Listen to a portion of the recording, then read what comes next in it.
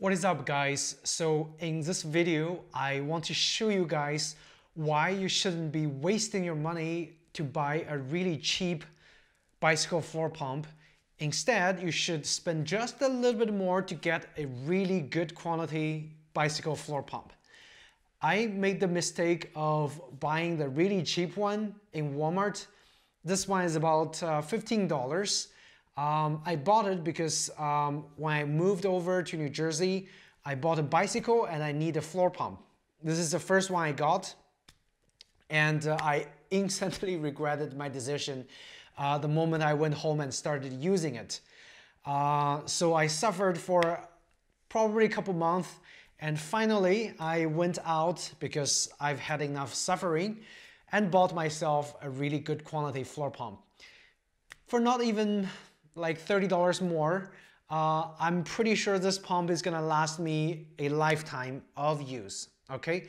So on my right hand side, which is on your left, is the Bell Floornado 550 high pressure floor pump. This is $15 from Walmart. And on my left side, which is on your right, is the Topeak JoeBlow Sport 3. This is their newest version, mid-of-the-line floor pump with full steel construction and a steel base. So in this video, we will just take an overall look at the cheap pump and the good pump and what are the differences and why you shouldn't be wasting your money on a cheap floor pump. Okay, so let's get started.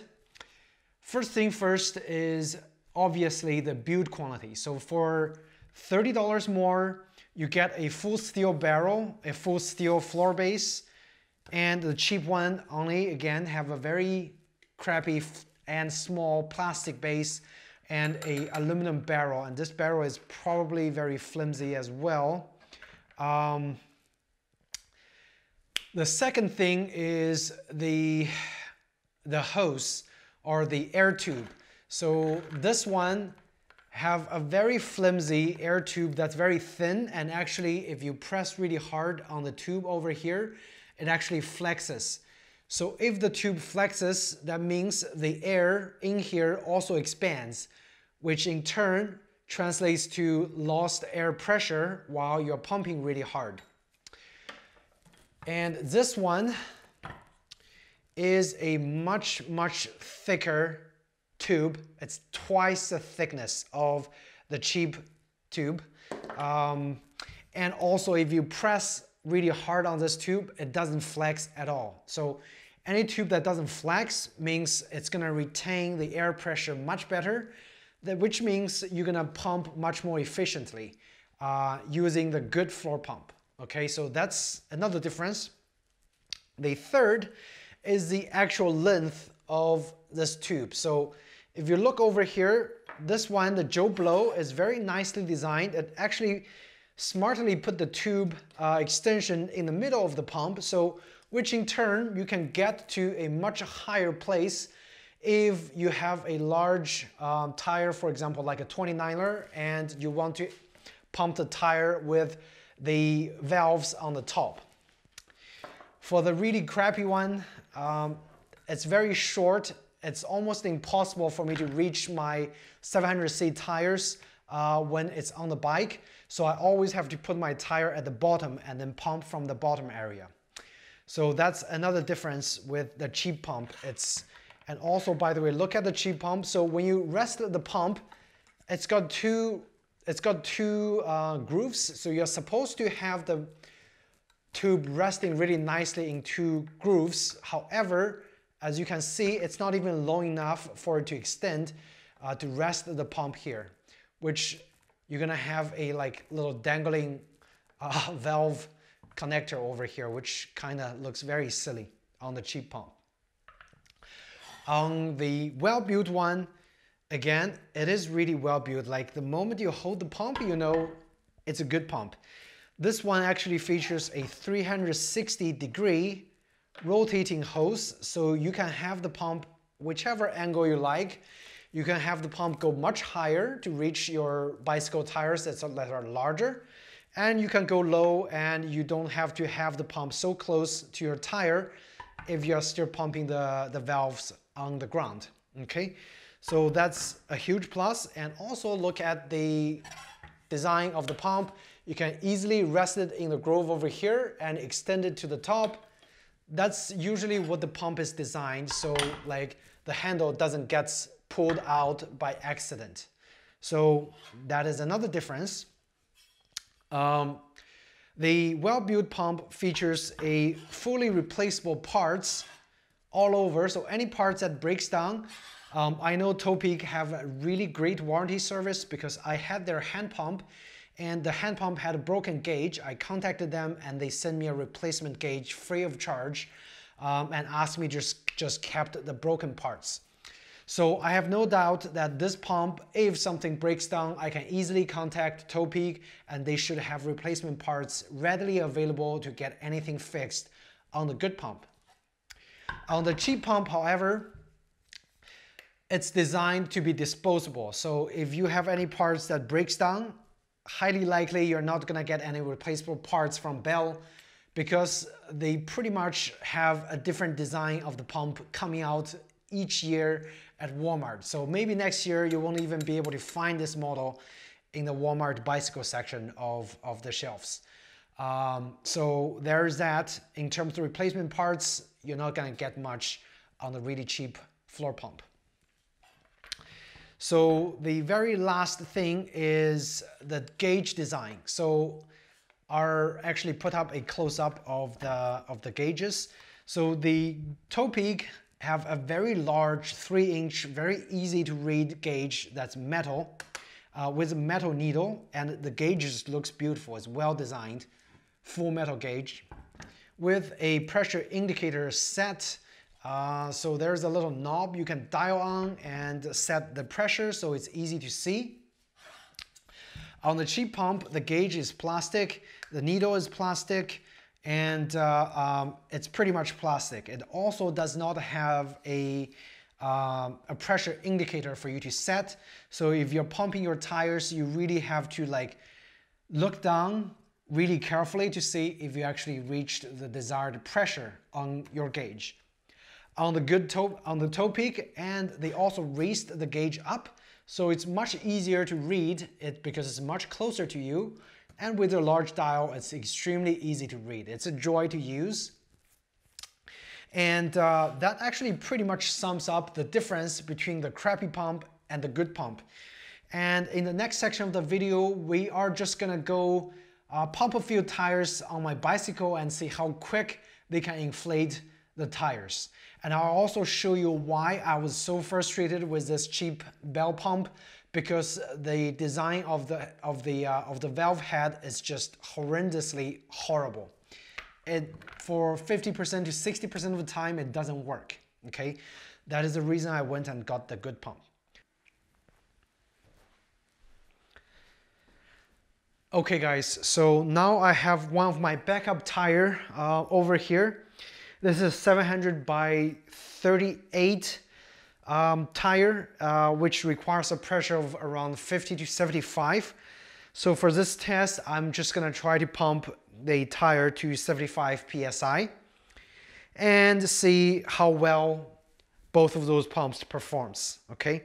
This one is a Presta valve and it's actually kind of short, so it's a little tricky to get the valve situated, especially for the cheap pump. And first thing first, you'll notice that the cheap pump, because it's so short, it cannot reach the Presta valve for a proper pumping. I have to get the valve somewhere lower in order for me to be able to reach the valve to pump the pressure. Okay, so let's get started. And the cheap pump features, again, dual valve design. So I'm gonna use a Presta valve over here.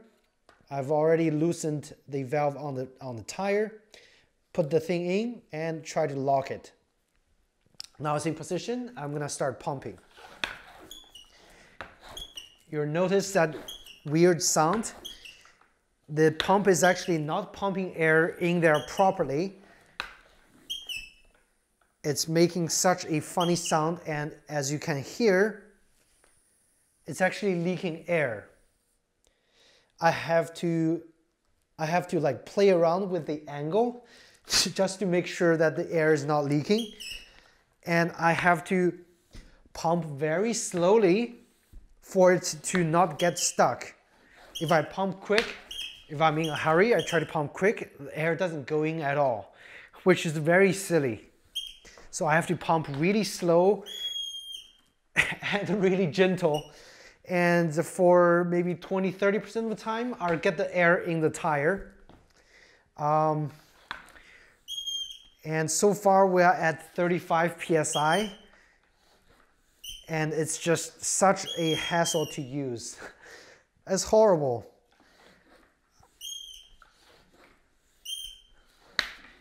And also the pumping action is very not sleek at all. It's like, it feels very coarse. The pump, when I try to pump, it just feels coarse. This is a cheap pump, $15 Bell pump. As you can see why I'm frustrated by this pump. Now we're at 60 PSI and I'm already sweating because really just to pump one tire, that's such huge amount of efforts. And now it stopped working again. I have to go really gentle and slow just to pray that it would go put some air in there.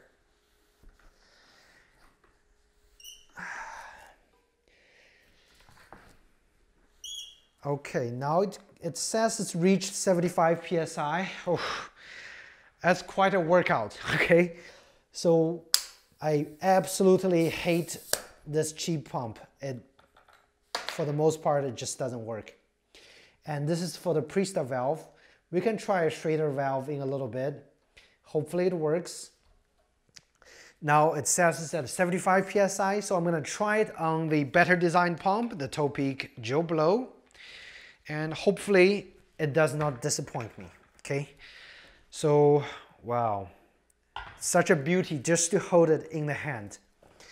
The good thing, as you can see, it's got an extra long cable, so I can reach the top no problem at all and comfortably pump the air with the valve at the top part of the bike. So let's see, I'm gonna get the air out. Again, get it flat. All right, so air is out.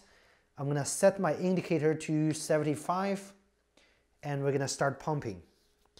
So to use this valve, you're gonna put the valve, the correct valve in here, and you're actually gonna put the lever in the opposite direction to lock the valve. So now the valve is fully locked. We're gonna start pumping.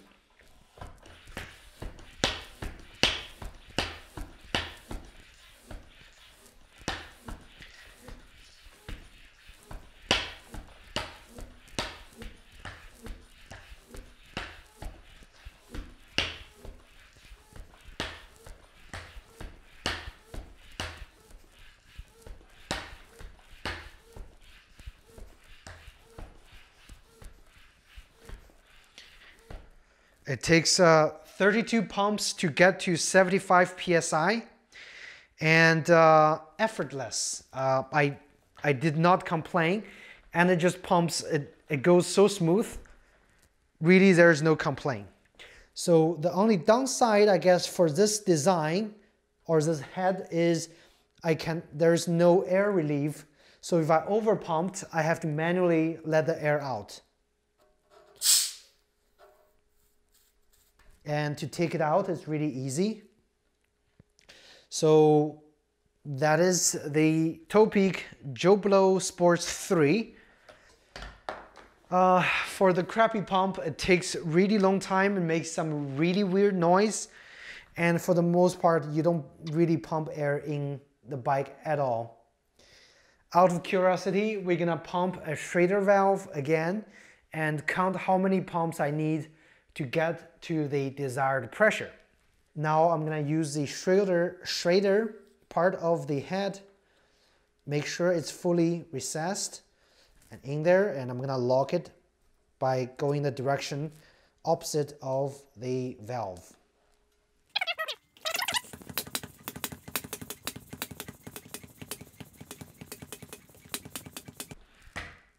$33 times to 75, maybe a few more. Yep, that's over. So 33 pumps for the Schrader valve on my back tire, and we're gonna actually relieve the pressure. We're gonna use the other and try it out.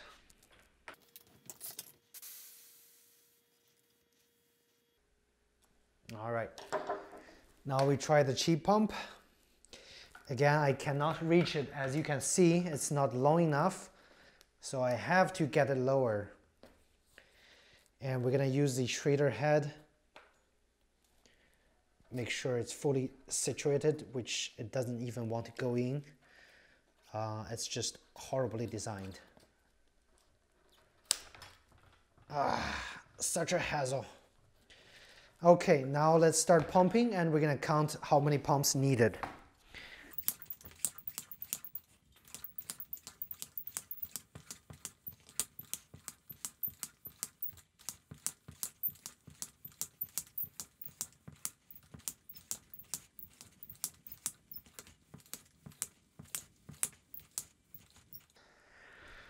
Take about 42 times, and I'm not even sure if the pressure is right because of the squeaky sound, so I'm gonna double check.